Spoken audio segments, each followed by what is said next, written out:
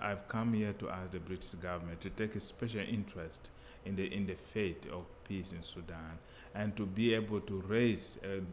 actually to take an active role to make sure that the war should never come back and peace should prevail in the two parts. Or if it is a united country, then it is their interest to make sure that peace must prevail. Because at the moment, we have impacted with the CAFOD on prayer and 100 days prayer for peace in the Sudan, and also advocacy role that they have taken upon themselves, and cooperating with us, with the church in Sudan,